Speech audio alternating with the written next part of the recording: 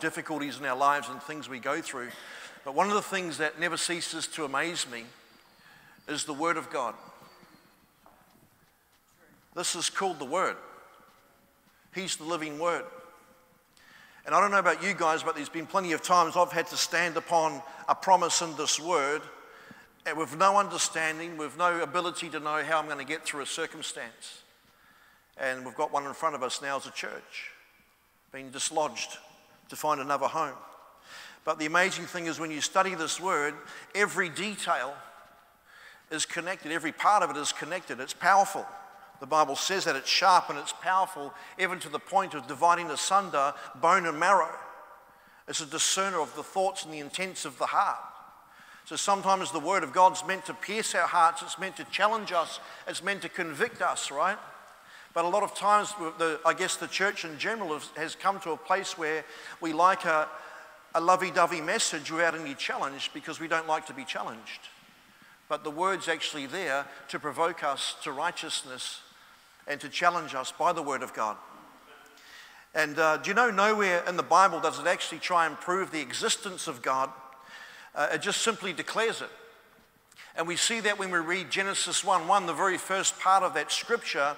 And I just love to say this, and I've said it plenty of times in this church, where it says, in the beginning, what's the next word? God. In the beginning, God. And so it starts out by making a direct declaration of God's existence. It says, in the beginning, God. So an invisible God who is creating visible things out of nothing. So his actions alone reveal who he is. And then man is created, who is visible. We can see each other. And begins to declare the things that are unseen, God, the things of God. And so right at the beginning you see a picture of the natural and the spiritual together. Or you could say the invisible creates the visible, and then the visible starts being a witness about the invisible. Sounds pretty crazy, right? And so straight from the very beginning, when you read those passages of Scripture, you see that God is dealing with the things that are seen and the things that are unseen, the visible and the invisible. And so God is showing us that he has no limitation. He is not restricted in any capacity whatsoever by things that are seen or even by those things that are unseen. He simply declares that he is God. Amen? And now God gives us through his word by the Spirit many promises. This book is filled with promises. Promises that he gives us. By his stripes you have been healed. That's a promise, right? And it's just filled with promises which become the things hoped for. That word hope in the Bible is not like the word hope in the world where we go, well, I hope so, when we're just sort of a 50-50, we don't know how it's going to go. The word hope in the Bible is the word expectation, and it means because God has said it, therefore I expect it to be so, because it's his word, not man's. Amen? So whenever you read the word hope in the Bible, it means expectation. And this is the place where man must begin. And this is where faith begins. This is the starting point of Bible faith, that God is and God exists. And this is the evidence of the inner knowing, I guess you would say, the witness that we have within the conviction of the reality of things not seen. For all that come to God must first believe that he is, that he exists, unseen, invisible, yet real. And that God alone, he says, is a rewarder of those who diligently seek him, for he is also a God that reveals himself to creation. Now, Matthew 7:7, it says, ask and it shall be given, seek and you shall find, knock and it shall be opened to you.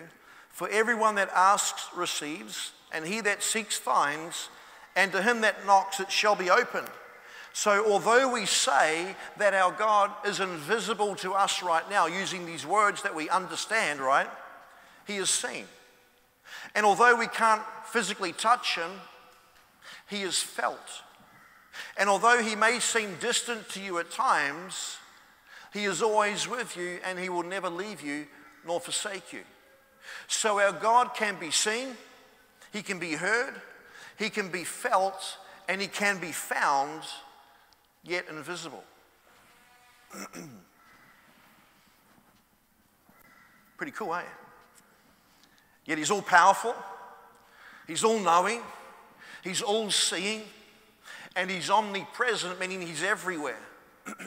You see, only a true living God could be able to fit into the visible and the invisible, the seen and the unseen, and then declare something like, I'm always with you. Only God can do that. I mean, have you thought about this stuff? Or is it just my crazy mind? Right? I think about stuff and I ponder these things because God doesn't fit into a box. Man wants to fit him into a box, but he's God. And again, I want to say there's no limitation with our God. The only limitation is actually with us. The limitation in our own ability to follow him or to trust him or to fully submit our lives to him and to believe him at his word. And yet we see our invisible God who is constantly touching the visible. I mean, how many people have we seen set free in this church? How many people have we seen healed? The testimonies that have come forward in this church and in your lives. I can look around this room and each and every, or most of you people here could get up here and share for half an hour of what God has done in your life. And where you've come from and where you are now, and it's been nothing short of the miracle hand of God. Some of us have been given months to live, and now the doctor's reports have been cancelled and thrown away. Amen? And we could go on and on and on, because we serve a God who is a miracle-working God with no limitation. Hallelujah. But he's constantly touching the visible. He's bringing about his miracle provision. He's bringing his healing. He's bringing his comfort. He's bringing his peace. He's bringing his rest. He's bringing his fellowship. He brings us his joy. He brings us his protection and his love towards us. And you know, I just wanted to tell you a few things about God this morning, because I think he's pretty awesome. Amen. And I want to encourage you, because I want each and every one of us to stay the course, to never give up on Jesus. Don't you give up on Jesus. I'm going to come banging on your door, right? Don't give up on Jesus. He's worth it. Because there's times I've contemplated walking away from the church and walking away from God because things were so hard. But don't give up. Don't give up. He's got to take us through the fire. Because there's things coming upon this earth, and God says that he will shake again the heavens and the earth, the land and the sea, and all that can be shaken, he will shake. And this is where the world is heading into a great shaking that is coming. It's starting, but it's a great shaking that is going to take place upon the earth. However, there is nothing that is a surprise, and there is nothing that is hidden to our God. And so God reveals himself to us in his word so we might be able to stand upon his promises. That in turn gives us faith to stand upon what God has said, not man, so we might be able to endure and might be able to overcome the days that we're going to have to walk through. So God is, and God exists, and God reveals himself by his word. This is the foundation of our faith. And we go to 1 Thessalonians 2:13, and it says this. Now, if you've got your Bibles, you can turn there this morning. I'm just going to continue reading on. 1 Thessalonians 2:13. It says, for this reason, we also thank God without ceasing. You know, let his praise always be on our lips, amen? In all things give thanks, for this is the will of Christ Jesus to you. That's what the Bible teaches. Because when you received the word of God, you heard from us, you welcomed it not as the word of man. So we didn't hear the word of God and receive it as a word that comes from man. But it goes on to say, but as it is in truth, the word of God. So whose word is it? God's word. And then it goes on to say, which also effectively works in you. Who though? Who believe. I think that's really powerful. See, the scripture says that it's Christ in us. And in the beginning was the Word. And the Word was with God, and the Word was God. And then later on, in Revelation, it calls him the Word.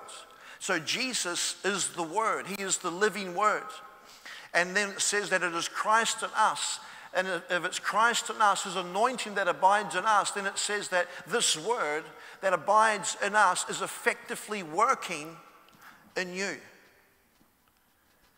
This is why it says to those who believe they'll lay hands on the sick and cast out demons in my name. Why? Because his word is effectively working in you. The trouble is most people don't know who they are. Most people don't know their identity, who God has called them to be. They think it's because you need a pastor or someone else. No, you need a believer who will stand upon the principles and the word of God to know that his word is effectively working in you, so that when you lay hands on the sick, they are healed. Amen. When you speak to demons, there's an authority. I've seen that many times overseas. Manifestation of the demonic and people getting set free by the power of his word. Nothing I can do. It's his word that is effectively working in us. Amen. And so we need to remember that. There is an authority you have that God has given you in his word to speak his word and to proclaim his word and to stand upon his word. Can we say amen to that? Hallelujah. So faith can rest on nothing but the word of God. See, to have faith in man is to trust the word of man, but to have faith in God is to trust his word. There are two unmovable things. I'm just going to read through some scripture. Some of it may not make sense to you, but I'm just going to whiz through it anyway and make some comments. It says, and we're going to start in Hebrews 6:13. And it says, for when God made a promise to Abraham, because he could swear by no one greater, he swore by himself, saying, surely blessing I will bless you, and multiplying I will multiply you. And so after he had patiently endured, he obtained the promise.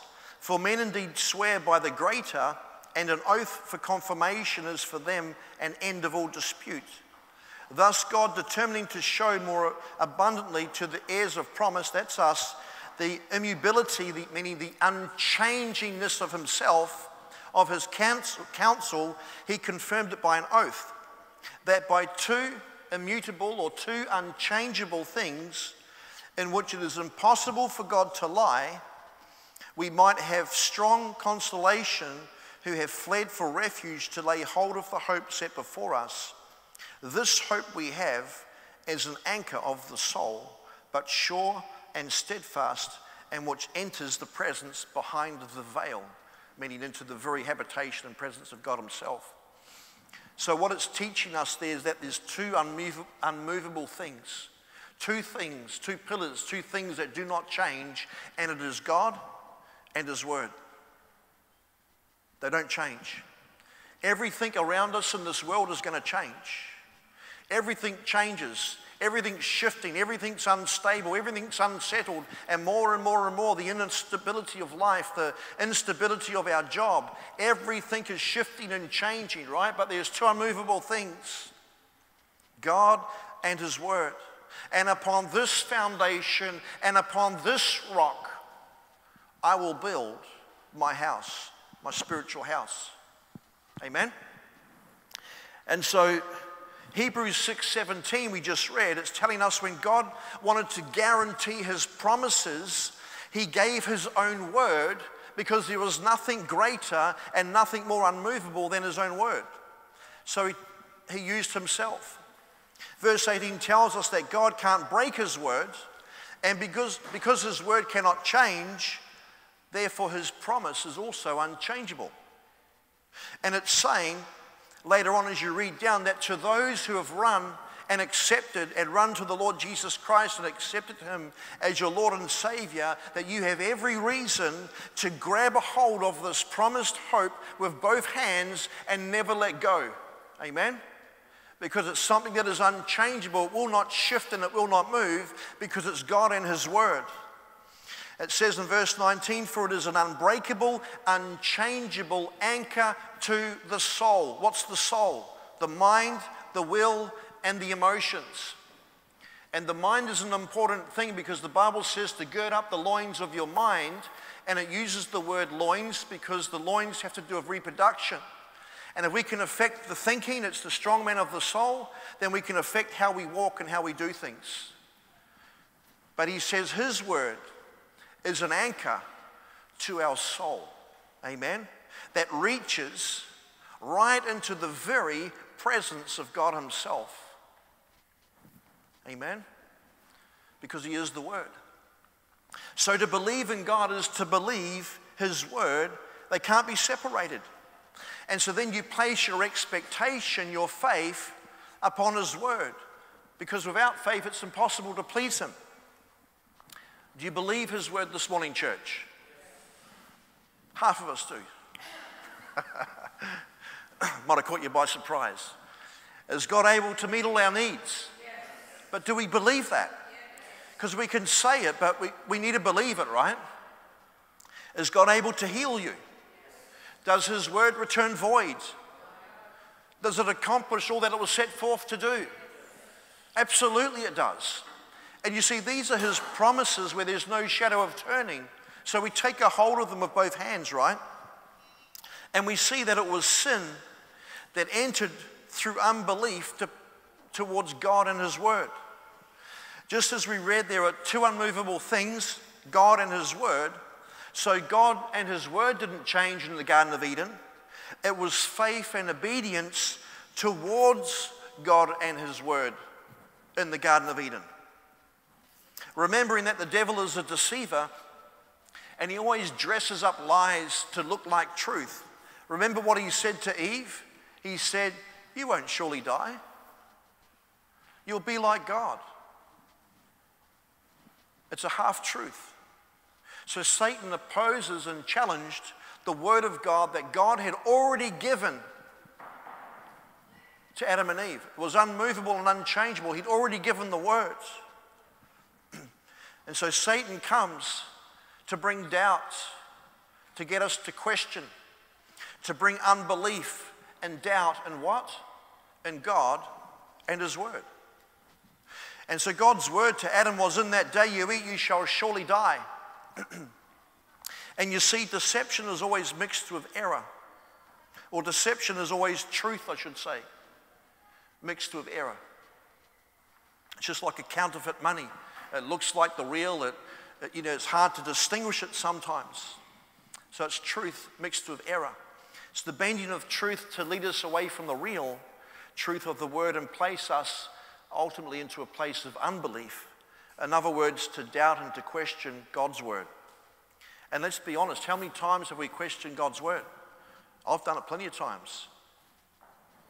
How many times have we reasoned God's promise away because we haven't seen an answer, haven't seen a result, or we haven't seen the visible evidence of the things we were expecting to happen in our own understanding? And the best example we can use is when people believe for healing, or they've got a doctor's report, or they've got ailments in their body, and they might have received some prayer and not seen an answer. And other times we do see an answer, and we go, well, what's going on, Lord? Has his word changed? No. But he's still God. And he goes on to say that his ways are beyond finding out, for his ways are not our ways. And his thoughts are even higher than our thoughts. So sometimes we just have to trust him that it's his word. That he's going to do it how he does it. He still heals, absolutely. Has he forgotten you? No, he hasn't. Does he still love you? Absolutely, no doubt about it. So if the principal thing is God and his word, then we've got to stand upon it and not move from it. In fact, the Bible teaches and says, having done all, you stand. In fact, I almost spoke on the armor of God. Remember the armor of God? So the belt of truth, the sword of the Spirit, the breastplate of righteousness, the helmet of salvation, the shield of faith, having your feet shod with the preparation of the gospel of peace. So we put on the full armor of God, and it says, having put on the full armor of God, what do? Stand. Stand. We stand. And if we understand that God changes not, He's the same yesterday and forever, then we're not to move from that position of truth, because the natural is always subject to the spiritual. Everything is going to conform to the Word of God, whether you like it or not, whether you resist it or not. God's Word is the only unmovable thing, God and His Word. And so this is a time where God wants us to knit together as one body. We're meant to stand together in unity, in one body, not to break rank. And I want to challenge you this morning to remain steadfast and unmovable upon truth, because it's only His truth that can set you free. And if you're struggling in any area of your life, reach out to someone. Reach out to someone. Call for help. Put on the whole armor of God. Get some grit and some perseverance and stand and continue standing. Amen? Because sometimes the trials that we go through are challenging and they're difficult, and sometimes it's an endurance to go through the difficulties in life. And you see the picture there of Moses. And who did Moses had? He had Aaron and Hur that came alongside him to lift up his arms in battle when they got tired. And sometimes we need someone else to get beside us, to lift up our arms, to pray with us, to stand with us, to encourage us. And it can just be a simple text or something. Sometimes we need it. But especially us men, we like to try and deal with things on our own, because we're all fix-it guys. We like to fix things. If it's broken, we like to tinker, try and sort it out. Oh, we can work it out. But you know, the days are coming where we're just going to have one another more so in our lives, to support and encourage each other. Hallelujah. So it's okay to ask for help. It's not a sign of weakness. It's actually a picture of the body of Christ working together, where each part supplies. Each part is needed, and each part supplies and sustains the other. However, at some point, God's word shall come forth, for His word's already declared, and it's already been spoken, and it has the final say. There's a lot of stuff that's going to come upon this earth. COVID was just the start of something. There's things far worse than that coming, I'm telling you. That's just the start of things. A lot of people buckled, didn't know how to do things. It really dislodged stuff. But you see, we don't walk with a spirit of fear. I hear stuff all the time, but I know who my God is. And you know what? If it costs me my life to serve the Lord, I'm okay with that, because that's an honor. Because if I'm not willing to lay down my life for the Lord, then I don't know if I'm really worthy to follow Him in the first place, because He laid down His life for me. And so it means there's something that needs to shift in the hearts of men to realize who He is as God and His Word and what He's given us. And we'll stand with boldness, amen? And we need to stand with boldness, not to be all weird or anything like that. We're not going to be all religious and stuff like that, but to stand and go, you know what? My God's got this. My God has got this. And so our duty then is to abide and to make Jesus our habitation, to remain and continue in the faith regardless of anything. Because we're in a season where there's going to be many deceiving spirits to come and bring half-truths, to bring deception, to bring accusations, to try and bring division amongst your brothers and sisters, right? It says, the scriptures even go on to say that the love of many will wax cold. And brother will hand over brother and think he's doing right. Man, people are on the phone call during that whole COVID time. Hey man, I've seen two people here together. They're not social distancing, they're not doing all this, and they're handing people over thinking they're doing right. Come on. Are we scared of that stuff or not? You hear what I'm saying though, right? We're still to be wise and that sort of thing, but it uses the word love there. The love of many will wax cold, and that word love there is the word agape. And it's actually talking to the church. That the love within the church for your brother and your sister will wax cold. It's not talking out in the world, it's talking within the church. So this is where we need to be watchful. People can say things and do things and rub us the wrong way, you know. We talk about a little bit of people come like sandpaper in our lives. Man, I've met some people, they're not sandpapers, they're like an electric planer. Right? But it's there. What for? For our benefit. Because all things work together for good to those who love the Lord. That's a promise. Unmovable thing again. Amen? And you know, we're already seeing lots of stuff happen across the face of the earth that I call a great deception. And I know a lot of churches don't talk about some of these things and talk like this, but you know, these things bother me when I look across this world and I see that people are questioning, especially the younger generation, whether they're a boy or a girl. That bothers me. That wasn't around when I was growing up. And you see, this is what the Bible calls a great deception. It's not something normal, and yet it's portrayed as something normal. So the abnormal is becoming normal, and it comes with laws, and it comes with fear towards anyone that would oppose any of these things.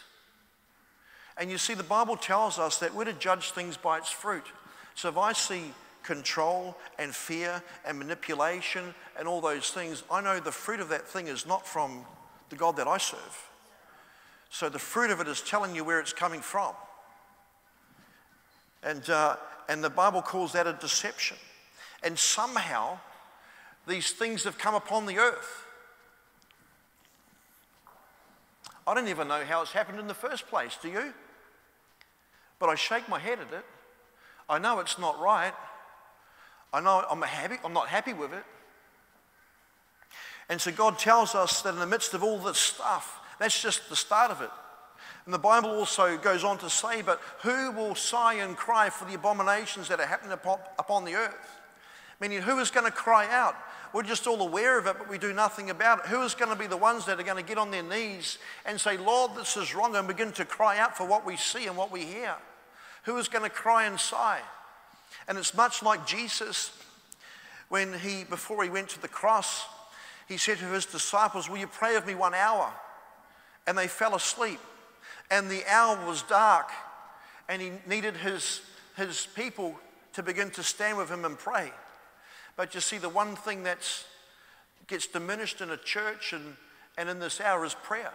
Unless it directly affects us and we have a struggle in our life, then we want prayer. But what about other people?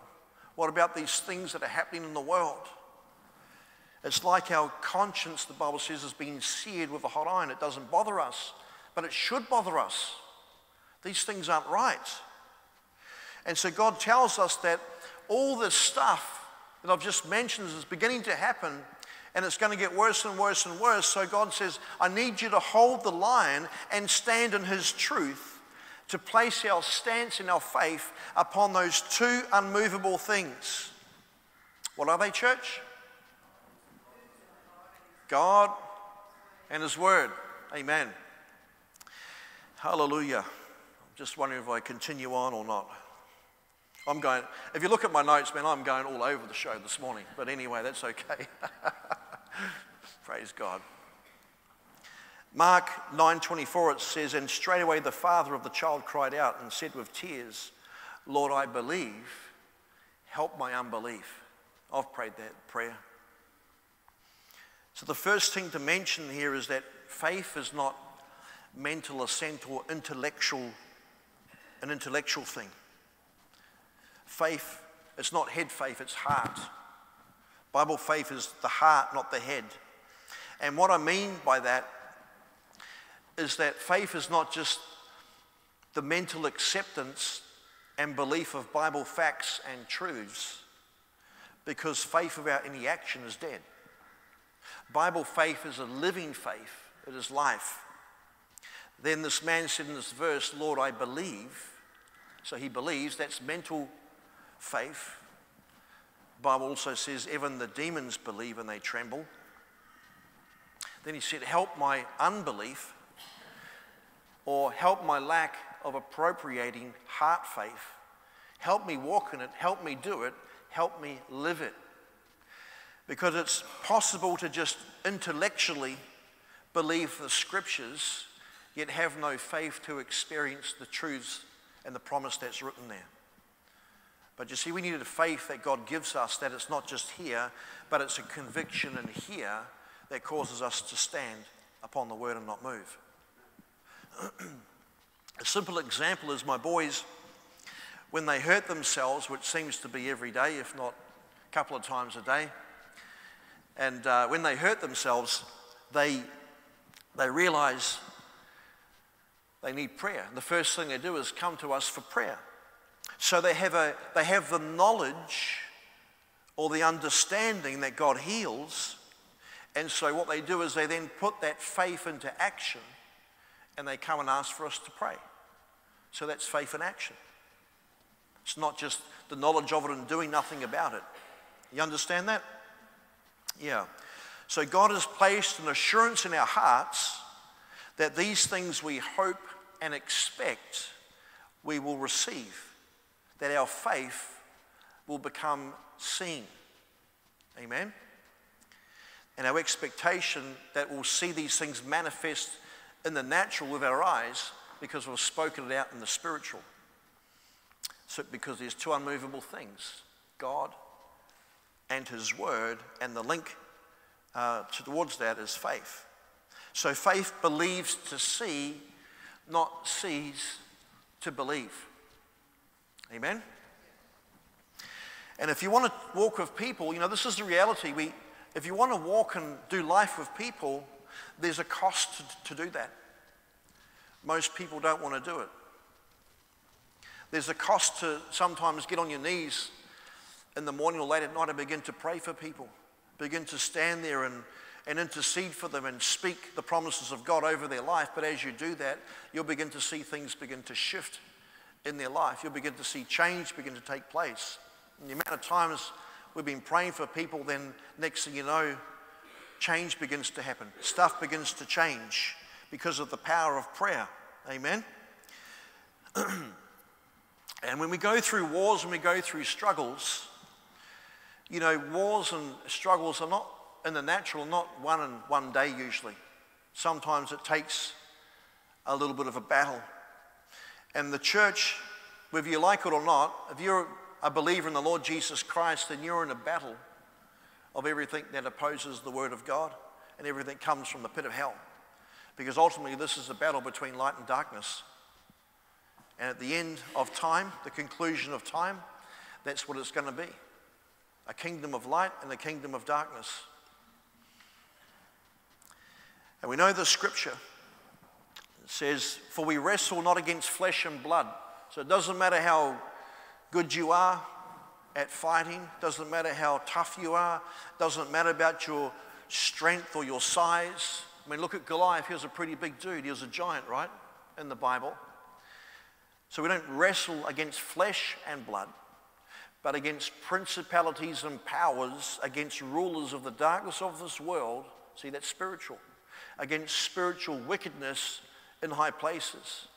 And so we need to get into a battle array, church, because of what's coming. Get ready. Keep praying and declaring God's word, because it releases the anointing that abides in you to break the yoke, the Bible says. And so we understand our authority in Christ Jesus. And I've said this once before, a lot of people, they pray like they're trying to break through something. And I understand there is a breakthrough anointing to change circumstances. But when you realize that we are seated in heavenly places in Christ Jesus, even though I'm here naturally, Jesus paid for my salvation by the cross of Calvary. And it says that we were buried and resurrected in Christ Jesus. He did it for us. Amen. And so we are seated in heavenly places in Christ Jesus. So when we pray, we are praying from a position of being above, speaking down with authority to the circumstance. Understand that? This is why the Bible says that you are the head and not the tail. You are above and not beneath. And we need the revelation of who God has called us to be as sons and daughters of God to begin to stand in the authority and the purposes and the calling that God has for us. Too many people are walking downtrodden because they don't understand who they are and who God's called them to be.